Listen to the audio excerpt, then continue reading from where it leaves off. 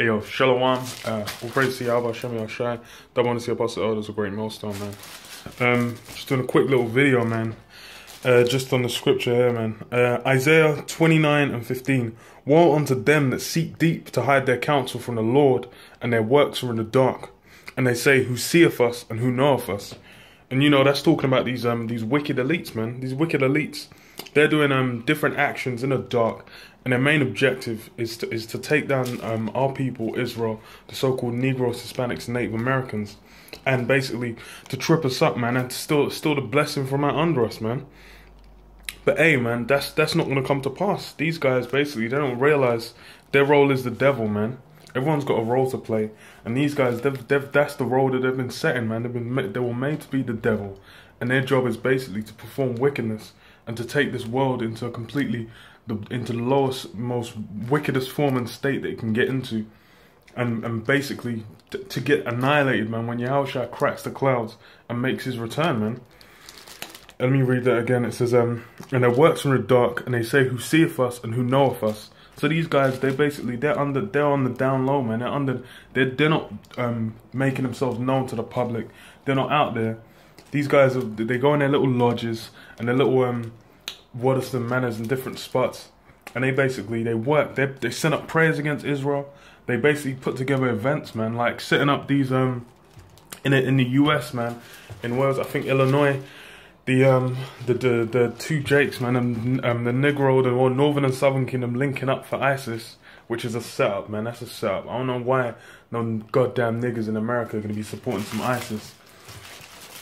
And basically all these false flags, man, like in France yesterday, you had a fucking cop get shot up, which is basically what they're going to use to justify, oh, Le Pen victory, because, you know, she's putting a hard line against the, the migrants, man. And then you even had, like, I think this morning, there was, like, fucking migrants just bum rushing a fucking town hall for no reason, man. So that's just basically, they're just putting the narrative out there so you can say, okay, well, you know, those things were recent in the mind and then they'll go into vote and blah. But, hey, man, that's Esau's plans. And that's going to culminate in the RFID chip being released, man. Which is basically going to be, hey, man, Esau's attempt to enslave all the people, man, and trying to take the seat in the heavens as the Most High, man. Which he's incapable of, man. He's a grimy little heathen and he ain't going to achieve none of that, man. Let me see, 16. It says, surely your turning of things upside down shall be esteemed as the plotter's clay. For shall the works, well, let me deal with that. Their work's going to be esteemed as a potter's clay, man. So all these little attempts they're doing, they're not going to make Jake. The thing is, 144,000 and 1/3, they're not going to shirk. They're set up to be the righteous, man. So all of them are going to come into the word, and they're going to ride out for it, man. And then they're going to receive that reward, man. So no matter what Esau does, he can't waylay that, man.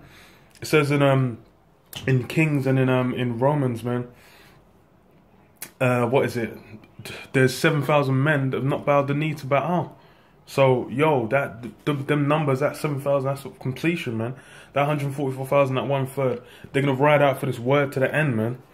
And it says, shall the work say of him that made it, he made me not, or shall the thing framed say of him that he framed it, he had no understanding. So Esau's basically trying to be like, yo, the Most High, no, you made a mistake, man. Yo, we're gonna be the ones to rule eternally. We're gonna get them chips in these peoples. We're gonna put together this third world war, and then we're gonna take the rulership eternally, bro.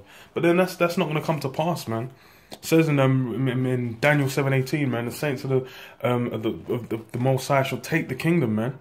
So Esau's going to get the kingdom taken from when Yahushua makes his return. It's going to be a beautiful thing, man. And Esau's going to get his ass smashed up, and all these little plans ain't going to come to shit. Right now, he's pushing that, trying to get that terrorist angle on the Jake image. And yo, do it, push it forward, man. The more that happens, hey, man, the quicker we get the fuck out of here, man. And that's a beautiful thing, because that's all we're about, man. This place is hell. Everything's shit. Esau's flipped everything on his head. You got the black woman's completely out of order. She's going around sucking white cocks and then bunning out her own men, which is fucking retarded. They're wearing fucking dirty, dusty wigs on their head. Old-ass, grown-ass women meant to have the wool out or have their head covered. Stupid-ass bitches, man. Everything's completely gone, man.